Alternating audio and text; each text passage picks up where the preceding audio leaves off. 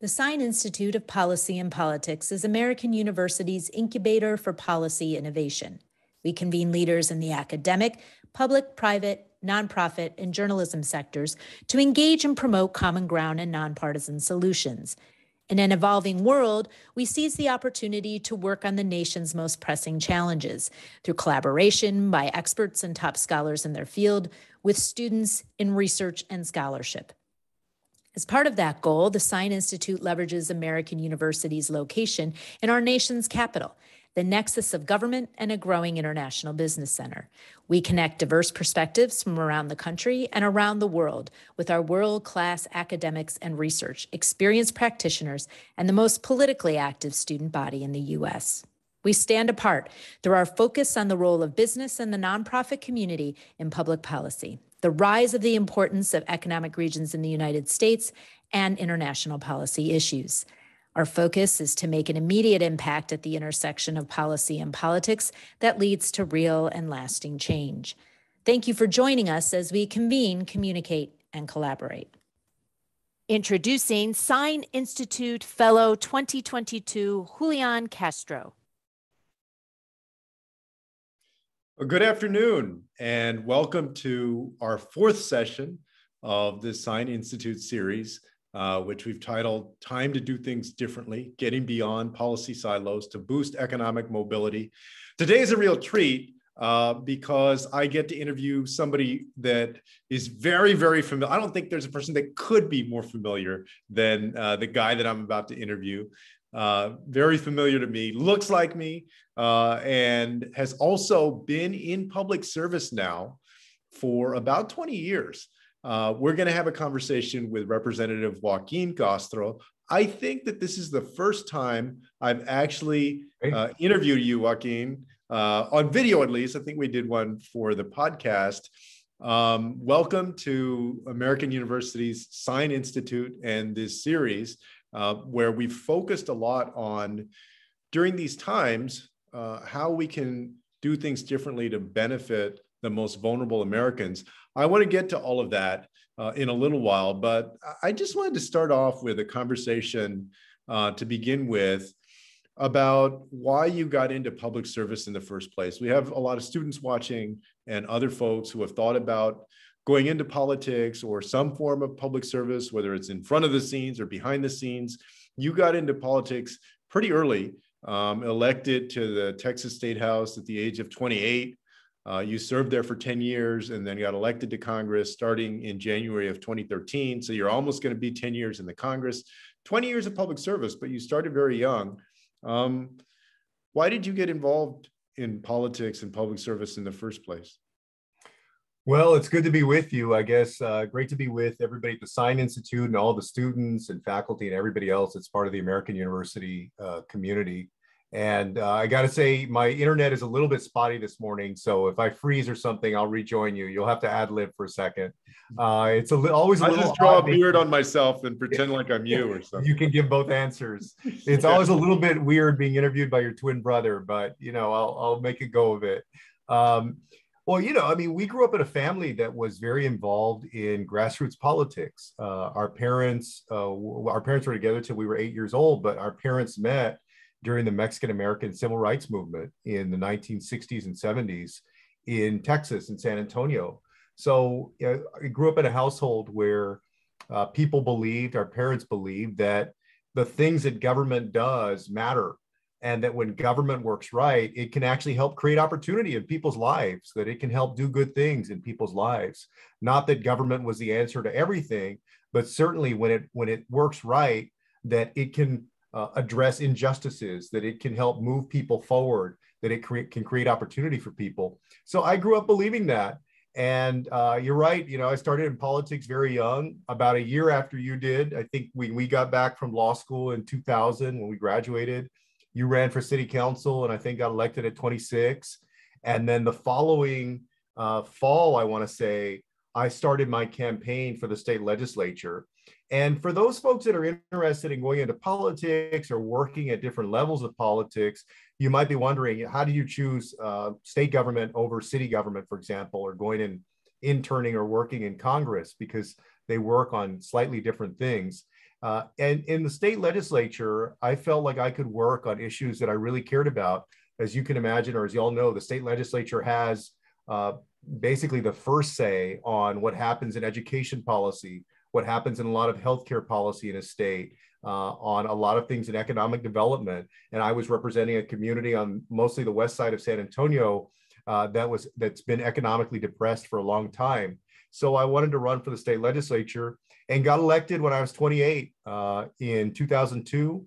I took office in 2003 and served for some very colorful years in Texas at a time when Republicans in 2003 took over all, I think, 29 constitutional offices, state offices in Texas, and for the first time since the 1800s, took over control of both chambers of the legislature. So it was a year that was a sea change, but away from the Democratic Party and in favor of the Republican Party.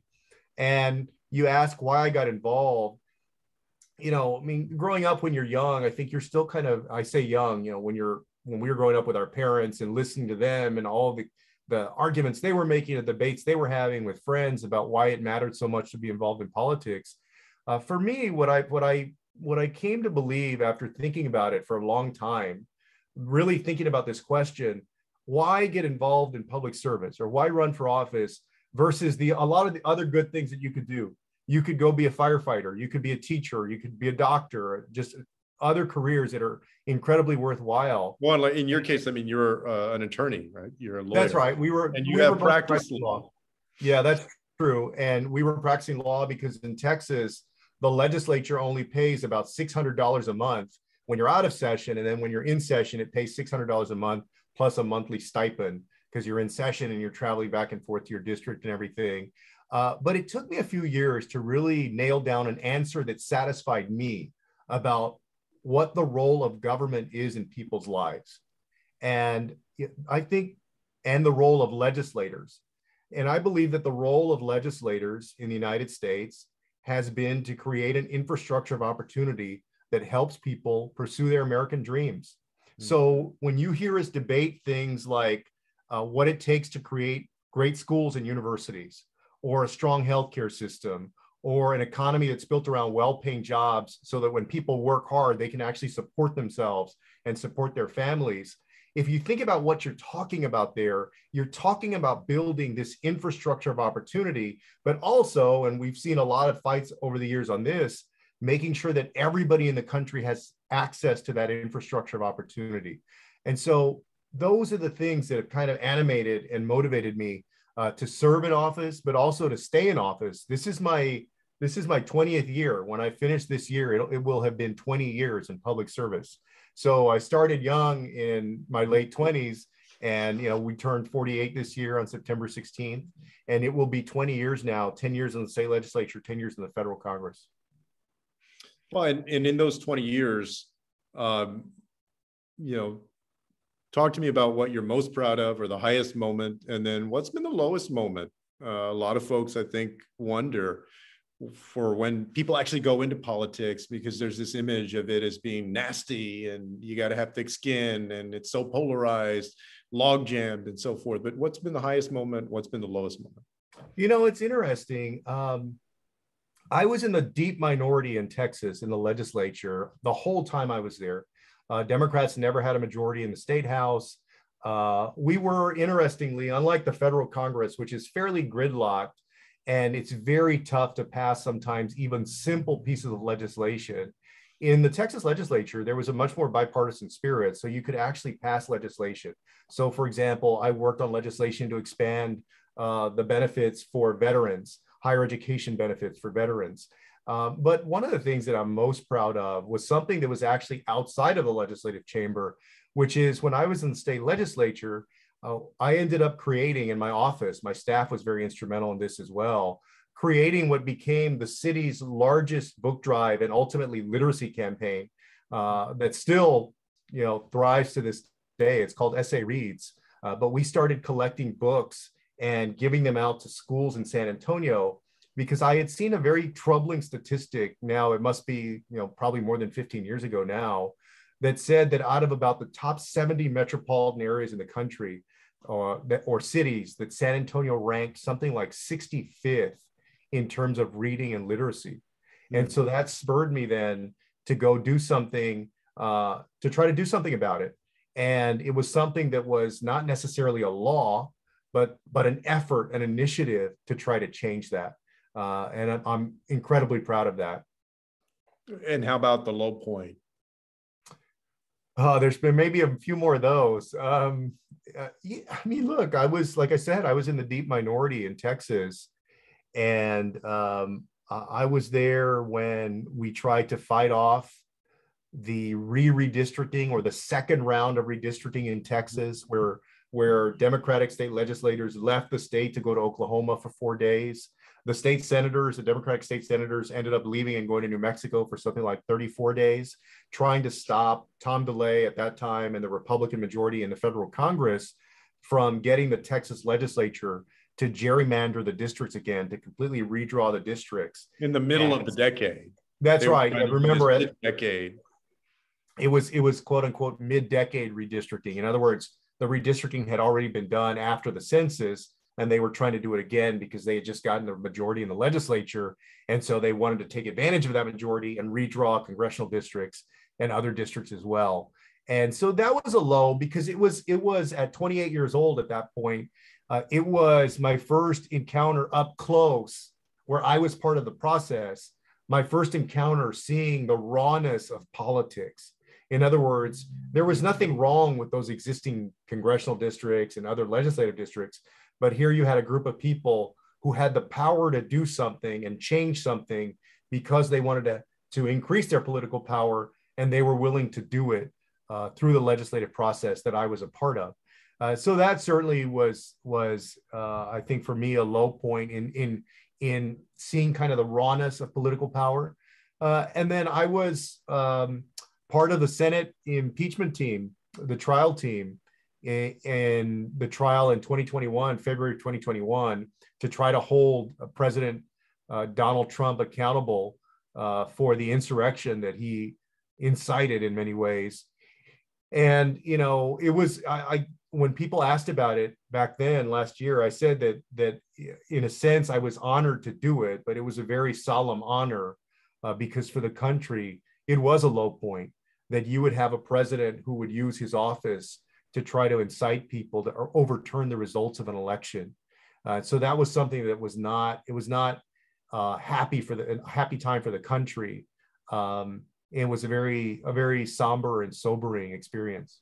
Well, I wanted to ask you a bit about that experience, because you were one of something like 9 basically presenters at the impeachment trial. As a House member, you were appointed by the Speaker to go to the Senate and be a part of the trial and put on the evidence against President Trump in his second impeachment trial. A lot of people wonder, I mean, how does that even work?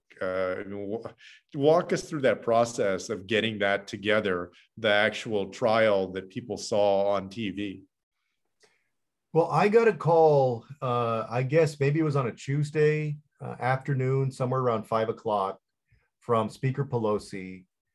And she called me, and of course I saw that it was her, and I, picked up the phone, and she said, in about an hour or so, we're going to announce the impeachment managers for the Senate trial. And I want to know if you want to be part of it.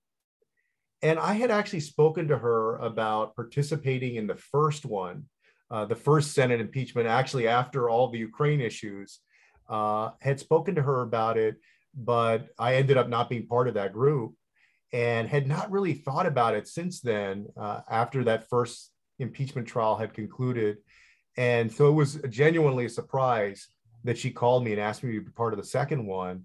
And, and I actually thought, because remember, I was chairman of the Congressional Hispanic Caucus during the last 2 years of President Trump.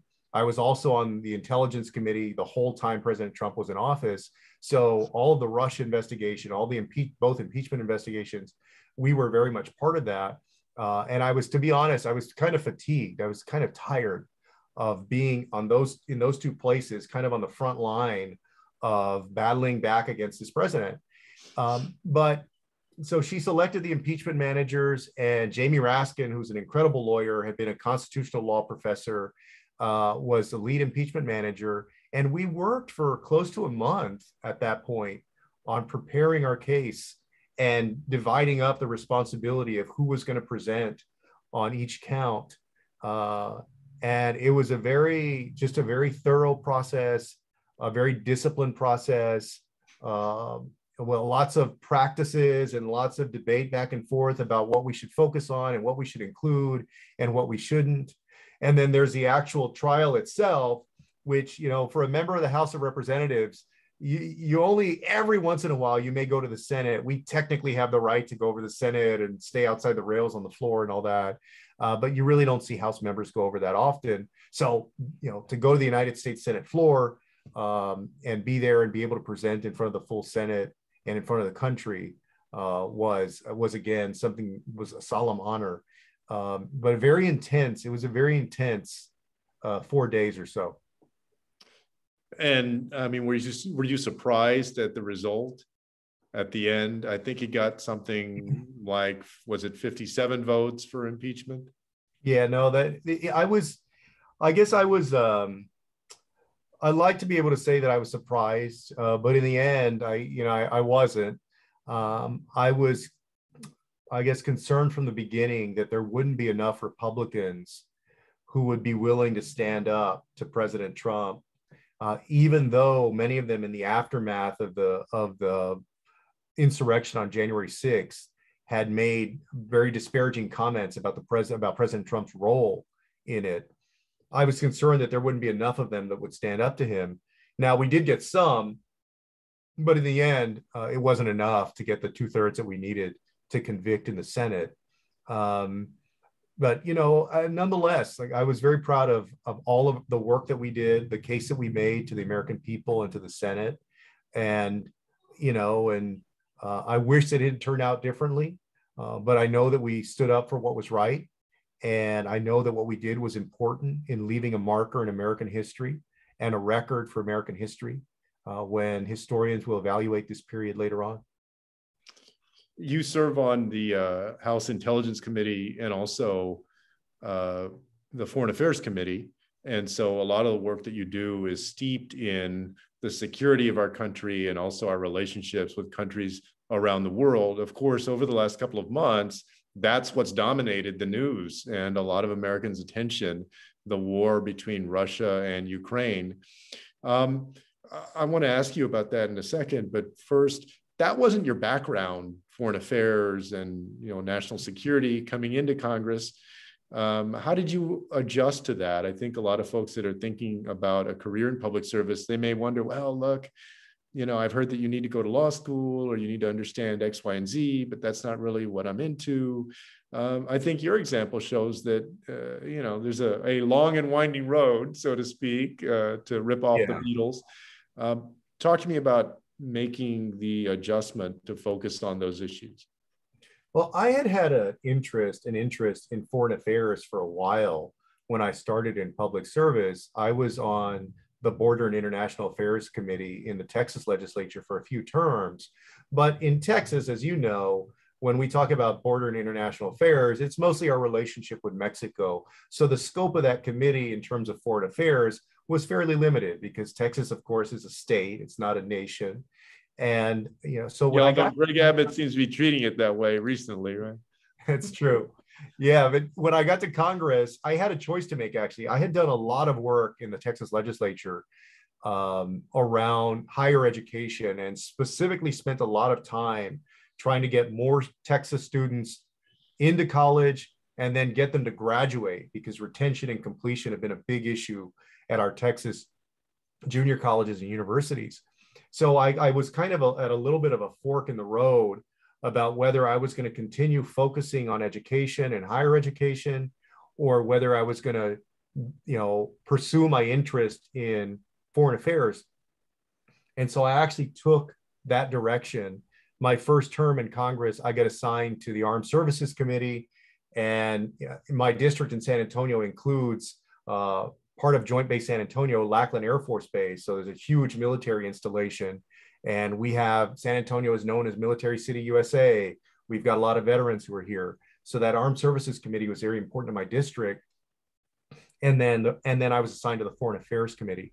Ultimately, after a few years, I would come off of the Armed Services Committee and join the Intelligence Committee. I had to roll off of one of my committees to take the intelligence assignment, and I chose to stay on Foreign Affairs and give up Armed Services. But I'll rotate back into Armed Services after, because we're term limited on the Intel Committee. We can only serve there for about 8 years. And since then, I also picked up the Education Committee, so I've continued that work. But that's kind of how I ended up pursuing my interest in foreign affairs.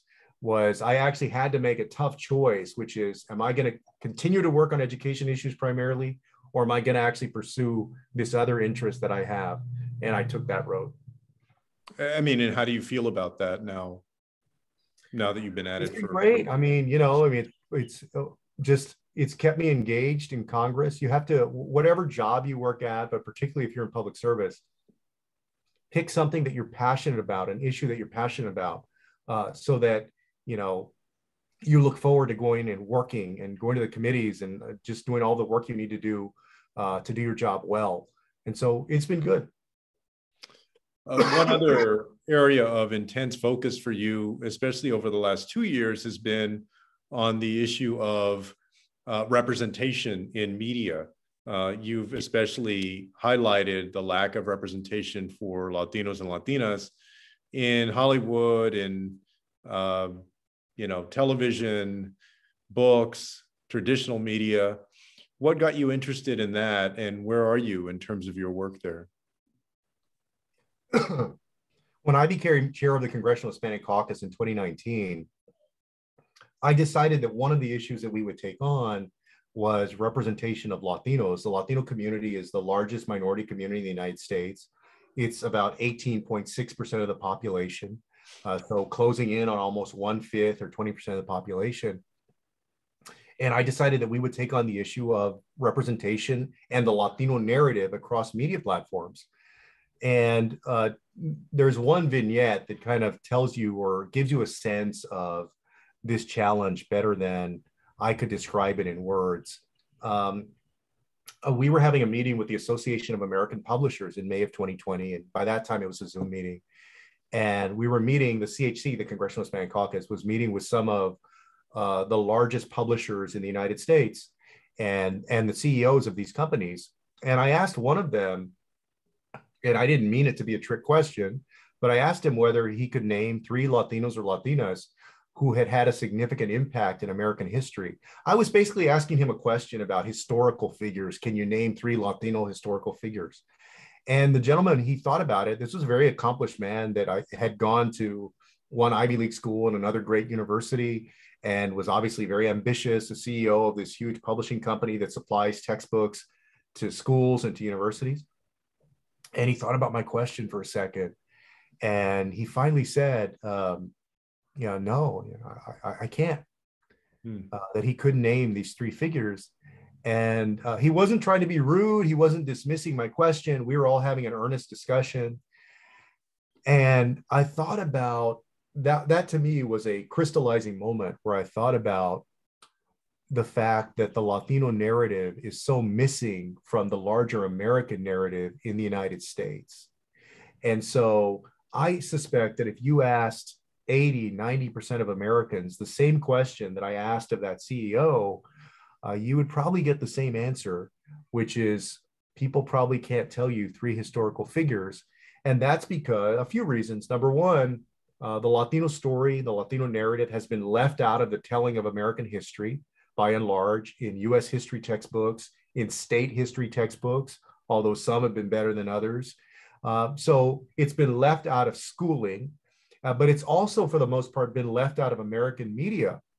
And what has filled that void in narrative instead are stereotypes. So Latinos as quote unquote illegals, Latinos as gangbangers, Latinos oftentimes in television and film as hypersexualized, all of these stereotypes that have defined the community instead of the positive contributions of a community to the United States.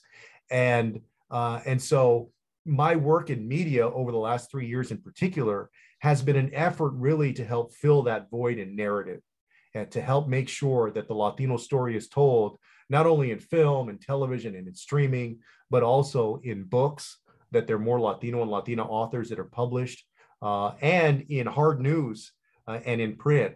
And so, you can imagine we met with broadcasters, with the big publishing companies, with the big magazine publishers and newspapers, just everybody, the Hollywood folks, everybody talking about this challenge in narrative.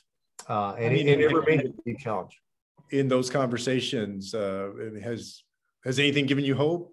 Is there a particular sector or some developments that you see that are starting to change that narrative or the availability of that narrative? Yeah, I mean, I am hopeful. I do think that the numbers in terms of representation of Latinos and Latinas as authors, published authors, as people who are in front of and behind the camera on film and television projects and streaming projects, all of it, those numbers are slightly improving, but they're still way under where they should be. They're probably like at 6-7% now. And again, the Latino population is like 18.6% of the United States. So there's still a long way to go to make sure that this community's voice and this community's narrative is heard and is told. And by the way, the reason that's so important, it's not just a matter of, which actor or actress gets a role in some Hollywood film.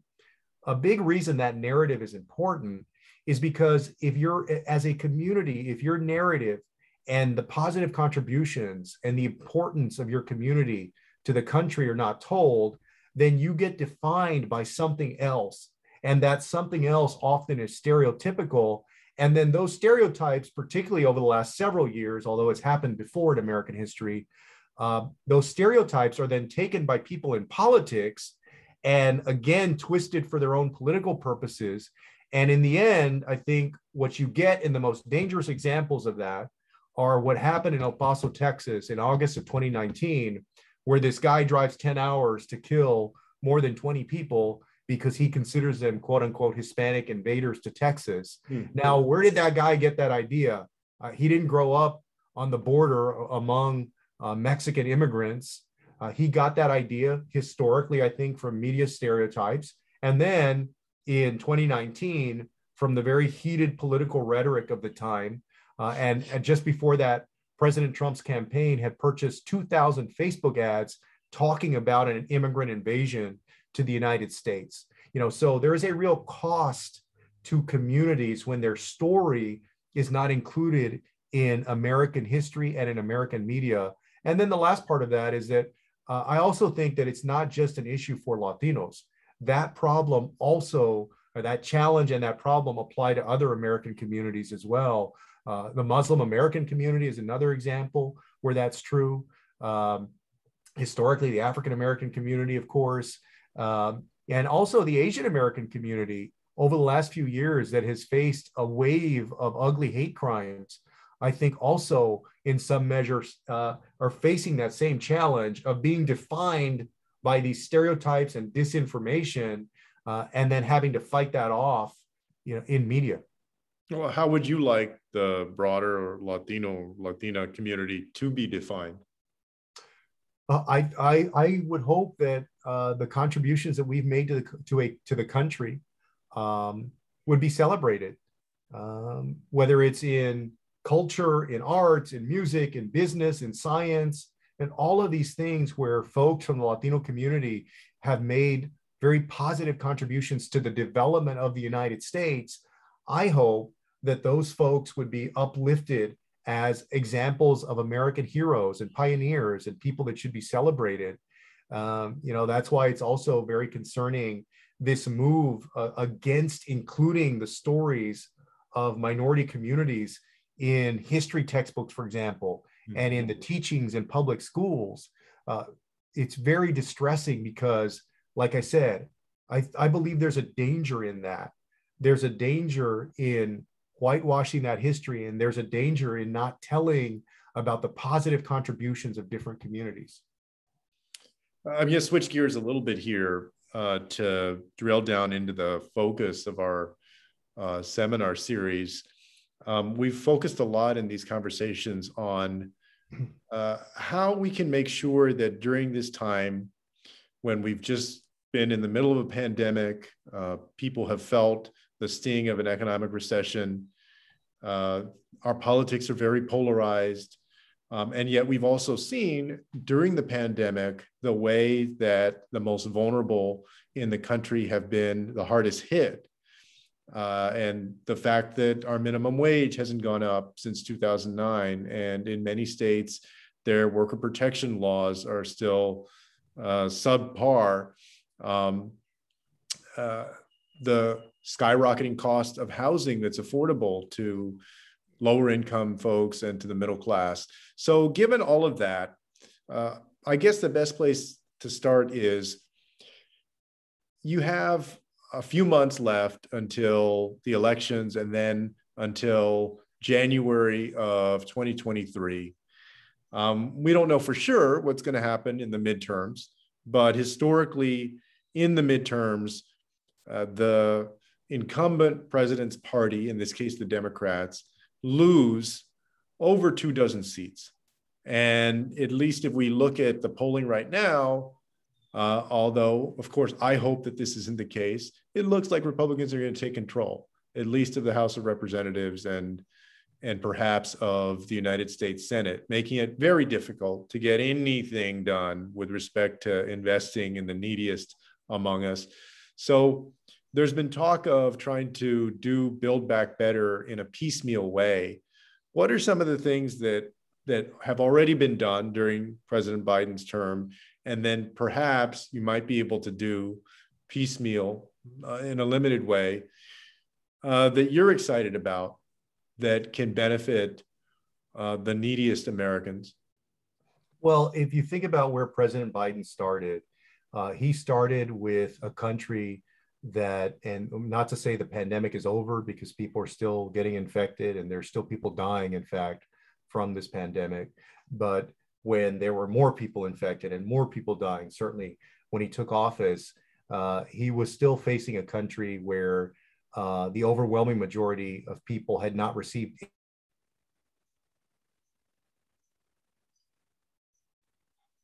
any vaccination at all, never mind going out to work, people that were in the middle of losing loved ones, an economy that was still wrecked, and folks that were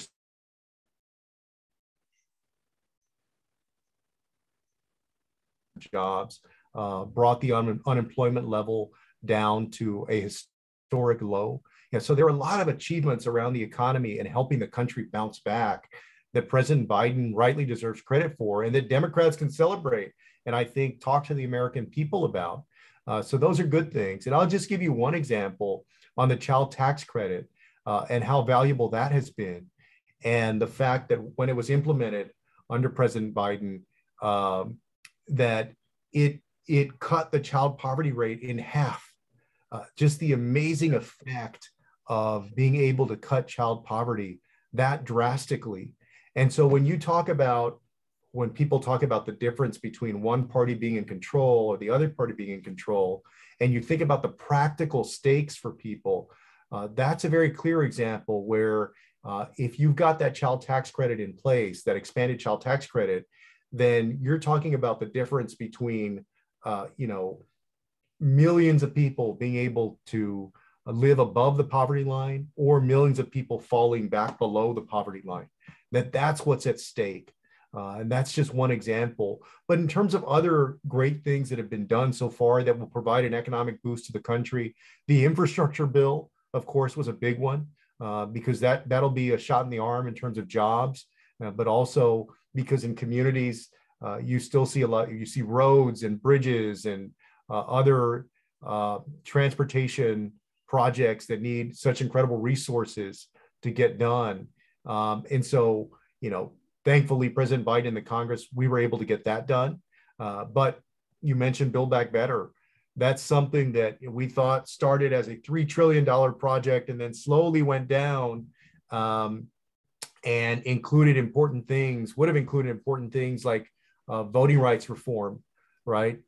Making sure that voting rights were protected in an era where gerrymandering has become out of control and voter suppression is now out of control. And so that obviously didn't get done. And that is a hit to American democracy. And so there's still a lot of work, hopefully, that we can get done. But because Democrats' margins are so thin in both the House, but especially in the Senate, it's got to be something where you get all 50 Democratic senators to sign off on. And as everybody knows, that's been a real challenge on these larger pieces of legislation, with the exception of the infrastructure bill and, of course, the omnibus that we just passed not too long ago, which was also very great for the country. But in terms of voting rights and criminal justice reform and some of the immigration reform, some of the other very important issues that Democrats talked about and campaigned on in 2020 that still haven't gotten done, unless you can wrap up every single vote among Democrats in the Senate. And then again, on some of these, you need to get over the filibuster. If you're not going to remove it, I think that we should get rid of the filibuster. But that's what makes it challenging still. In about 4 minutes, I'm going to turn it over to our student associates, Jeremy and Olivia. And Jeremy's going to ask questions that students have submitted. If folks have questions, they can submit those as well in the chat. But first, your district, the 20th Congressional District of Texas, covers about half of San Antonio and also a couple of the suburbs on the northwest side. And like a lot of different congressional districts, it runs the gamut in terms of affluence, from folks who are pretty affluent to people who are low income and for generations have lived in places like the west side of San Antonio with subpar schools, subpar infrastructure, and too oftentimes their destiny is determined by the zip code that they're growing up in this case, 78207 being one of them. So when you think about your own district and what you'd like to see for the residents of the 20th Congressional District and their needs, what do you think about first? Well, you're right. I have a district that is what I would consider a bread and butter district. District of people who are mostly humble, hardworking people who actually, I think, don't ask a lot from government. But I think they want an opportunity to succeed in life, and they want an even better opportunity for their kids and their grandkids. And that, I think, is the baseline for most people. And when I talked about this infrastructure of opportunity, when I thought about that, I was thinking about the people that I represent and have represented now for 20 years, is when you think about the fundamentals about making sure you have great schools and universities, that means that college is affordable for folks that want to pursue higher education, that it's accessible. In other words, that it's not out of reach, that if somebody says, I want to be a nurse or I want to be a doctor or lawyer or whatever it is, that they actually have a path to get there. And so right now on both ends, making college more affordable, expanding Pell Grants, but then on the other end, for giving student loans, because there's so many people who are buried in a mountain of student loan debt, right? Those are important issues. And then building or a healthcare system that strives or moves towards universal healthcare coverage. We grew up in a family where, our grandmother was diabetic, and she was always at the public hospital. When we were young, we would wait there with her for her appointments. And you have so many families in the district that I represent who have trouble affording their diabetes medication. That's why the $35 a month cap on diabetes medication is important. That's why allowing the federal government to negotiate with pharmaceutical companies on pricing, on drug pricing, is an important piece of legislation so that you can lower the cost for people. It's why moving towards universal healthcare coverage, whether it's Medicare for all or something else, is important, because there's still a lot of people that just don't have healthcare coverage and they're not seeing the doctor until they end up in the emergency room. And then the economy that's built around well-paying jobs, the minimum wage hadn't been raised. The federal minimum wage, as you know, hadn't been raised since 2009. And over the years, I kept jumping on the U.S. Chamber of Commerce and others who were fighting, even if you wanted to raise the minimum wage by a penny, they were fighting you raising the minimum wage by a penny. That I think has contributed to some of the inflation that you see now, is that for so long, there were folks that were bottling up wages that when wages start to move up a bit, then it throws some employers off because they're moving faster than the employers obviously are comfortable with. But part of the problem is that you didn't move them up for a long time. Sure. And so making sure that people are able to work at well-paying jobs so that they can support themselves and their family members. So all of those things, every time I'm working on something, I try to go back to those fundamental things that the people in my district, care about. All right, with that, I'm going to turn it over to Jeremy and Olivia, who have some questions that our students submitted. All right. All right, thank you so much. I really, truly enjoyed the conversation that y'all had. This first question is actually directed to both you, Secretary Castro, and you, Congressman Castro.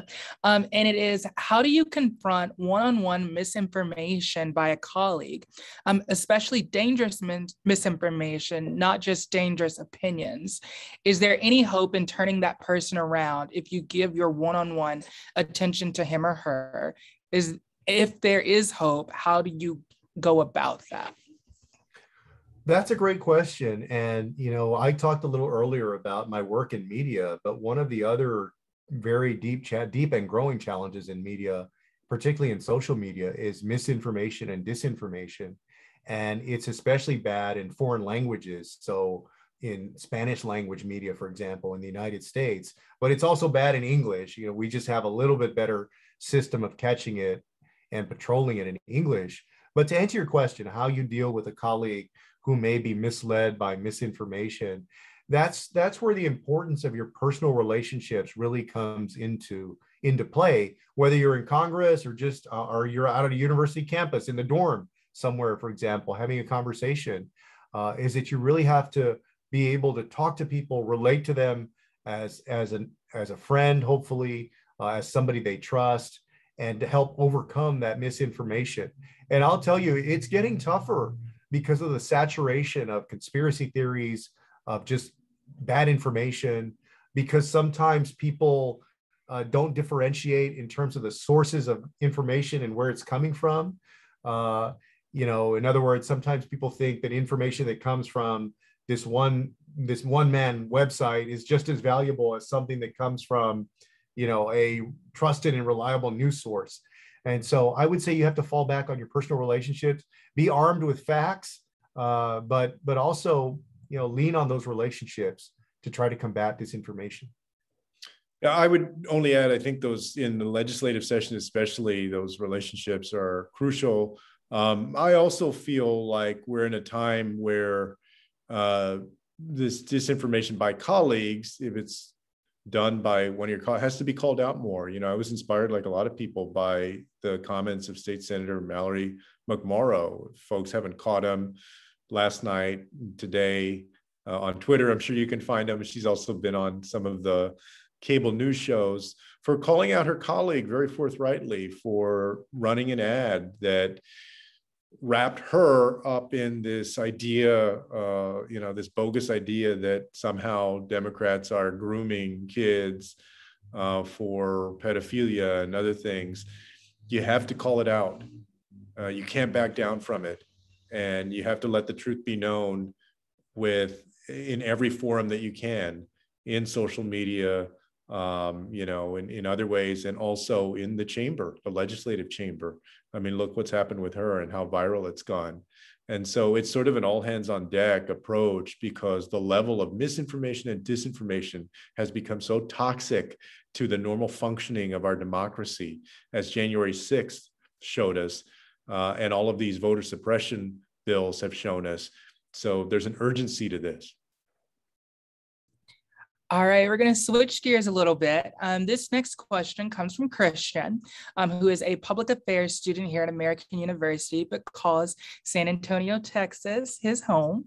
He first wanted to say thank you for all of the service that both of you have committed to the place where he calls home. And his question is, what words of advice do you have for the next generation of Latino public servants that you and many others have paved the path for? How do we make sure our voices are heard at a legislative level, especially in Texas? Well, I would first say that I hope that some of you have an interest in public service, in serving in elective office, whether it's in Congress or school board, whatever it may be. I still think that it's a noble profession. Again, I still believe that when government works right, that it can help create great opportunities in people's lives. So I hope that you'll pursue that. And then also for people who don't necessarily want to run for office, but want to be involved in politics and public service, whether it's working for a member of Congress or being part of any kind of movement that's important to you, I would say to those of you who fit in that category, remember that some of the most important and powerful figures in American history never held elective office. Martin Luther King Jr., for example, was never a mayor or a congressman or a senator or anything. And so you can make incredible change, even if you never step into a legislative chamber in your life as an elected official. But for the next generation of Latino leaders, what I wish for you is that if you have an interest, that you'll put yourself out there. And if you want to do it when you're young, I encourage you to. Julián started running for city council, I think, when he was 25. And I started running for state rep when I was 26 or 27. And don't let anybody tell you that your voice is worth less just because you're young. Having served now in public bodies for 20 years, I have served with people that are in their mid-20s to people that are in their 90s, I think, or at least late 80s. And so there is room for everyone's perspective in that body. And as a young person, you have a very important voice to share. I'm hoping that when y'all do enter public service, if it's in 5 years or 10 years or whenever it may be, that our state will be a state whose politics are different than they are now. It'll be a state that will be able to create opportunity for everybody rather than stunting opportunity, and that it will be a place really that celebrates people of all backgrounds. And so that's what I hope, and that's what I wish for y'all. Our next question deals with polarization and the effectiveness of implementing policy. And the question simply is, with ongoing and permeating polarization, how do you work between aisles to implement an effective policy agenda? That's a great question. And, interestingly, there are a lot of things in Congress that are not in the headlines, that don't dominate the news, where Republicans and Democrats actually work together on different issues. And I'll give you just one example of this with myself. I worked on a pro-democracy bill, a global democracy bill, because I'm on the Foreign Affairs Committee, with Mark Meadows, who was at one point head of the Freedom Caucus in the House of Representatives, and then became President Trump's chief of staff. He and I had a bill together that we passed through the House of Representatives a few years ago, maybe 3 years ago now, just before he left to become chief of staff for President Trump. And so that was an example that you would look at two people and say their politics are, quite opposite and bipolar. But we were able to work and find common ground on legislation and able to pass it through the House. The Senate is often another story just because of how they work. But that's going on every day in Congress. But when you talk about a lot of the large issues that are often debated on cable news and in our public discourse, that's where you have a lot of gridlock and where it becomes very hard to find and increasingly harder to find agreement between the two parties. And so if you ask, how do you deal with that? It takes a lot of negotiation and a lot of patience. I've come to believe after 20 years now, or let me just say my congressional service, Congress in particular, the Texas legislature was a little bit different back then. But, if you ask me what kind of person should go and serve in Congress, I would say most of all, besides all the other qualities of having passion and everything, fundamentally, I think you have to be patient and you have to be persistent. If you take stock of yourself and you feel like those are not two qualities that you really possess or that are your strengths, then I don't know if you should go to a place like Congress, because it's a very slow place and where there's a lot of frustrations because of the gridlock and because of the hyper partisanship. And then it's a place where you need a lot of persistence, because you got to convince a lot of other people to go along with your idea. And if you're in the minority party, for example, like I was for the first 16 years of my public service, you can't use numbers to run over people. In other words, you can't just outvote the other side and say, well, we've got the majority, and so we're just going to outvote you and we're going to pass what we want to pass. And in Congress, to be honest, I'm finding out even when you've got the majority on your side, it's not a cakewalk to do a lot of the things that you want to do. But when you're in the minority, that's where you really need that patience, that persistence, reaching out to people, developing personal relationships, sometimes selling something on their terms, because you have to convince people that don't necessarily agree with you. But it's all of those things. No, definitely. I know like in the past, and I've had professors that have said like politics is really local. And I think that especially, I guess, congressional races, it's kind of moved away from being about the district per se, but how that election impacts everyone else. So do you think that the increasing of the federalization of politics and more of a spotlight on national politics, do you think that's a good thing or a bad thing? No, man, that is a tough question. I do think that politics has become more nationalized over the years. So in other words, if Democrats, for example, are having a tough year in 2022, or Republicans are having a tough year in the 2018 midterms because of national politics or how the president is perceived or so forth, that affects down ballot candidates. So it affects people who are running for office in Texas or Florida or California or wherever, Maryland. So there's definitely this nationalization of politics that's intensified over the years. And you asked the question, well, is that a good thing or a bad thing? I mean, from the sense of somebody that runs for office, I think ultimately you want to be judged and you want your candidacy to be judged on what you stand for and the issues that you put out there and the positions that you take.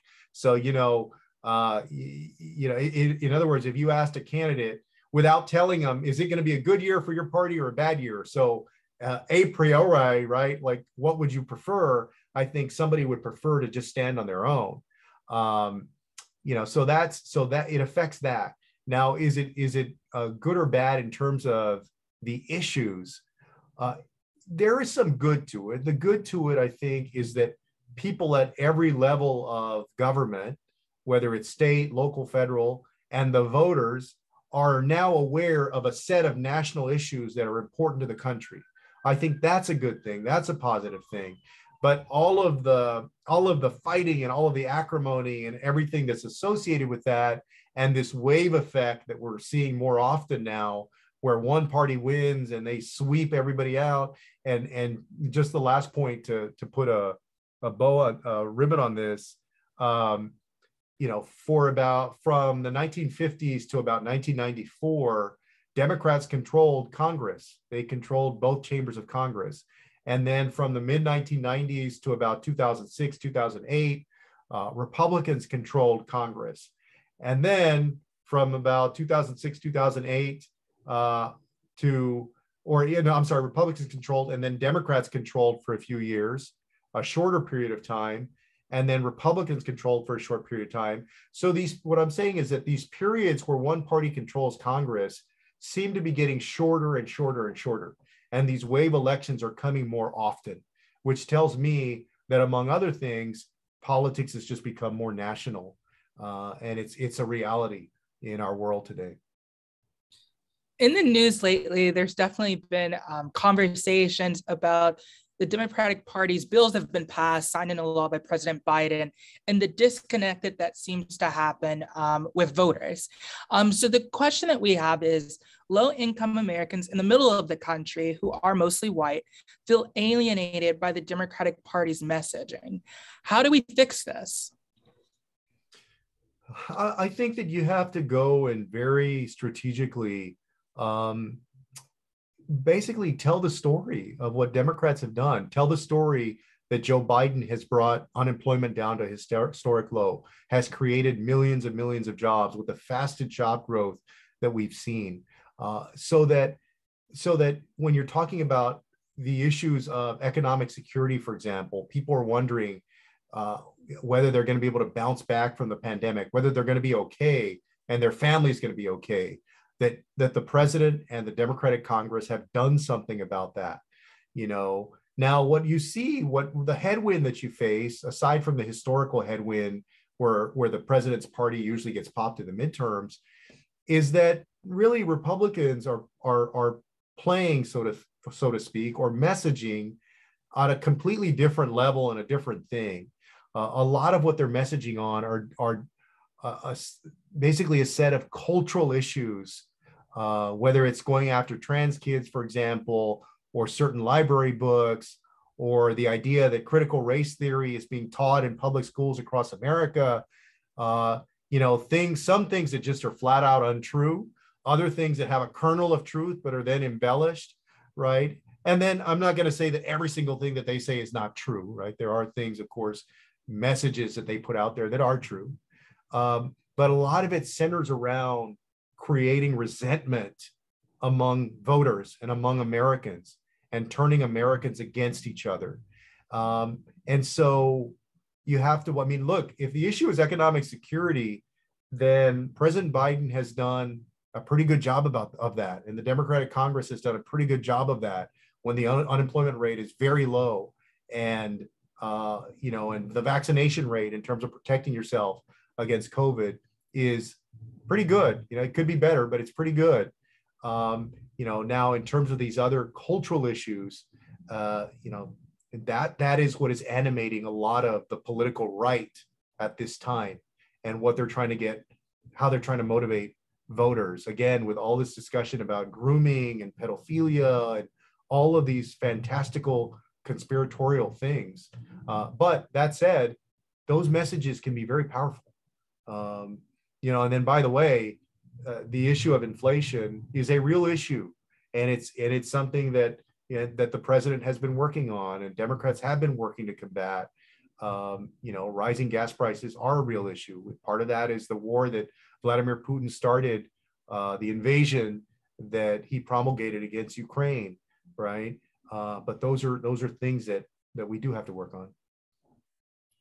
Our final question, due to time, is how do you balance constituent concerns versus federal concerns if they're at odds with each other in Congress? That's a great question.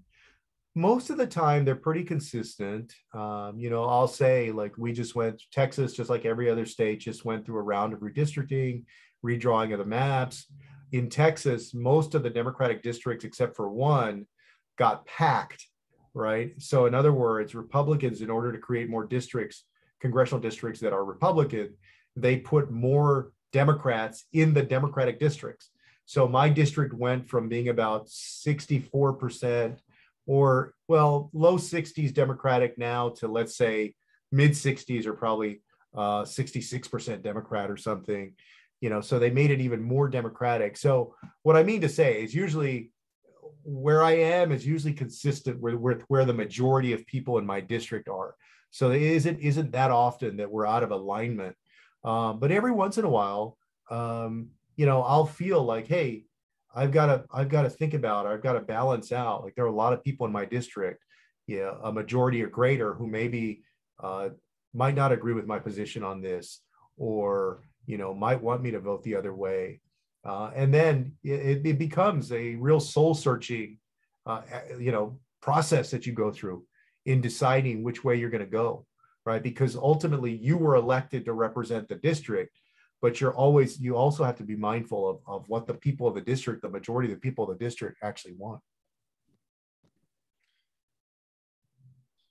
All right. Well, Jeremy, first of all, thank you so much for conducting that Q&A, and to Olivia, our other student associate as well.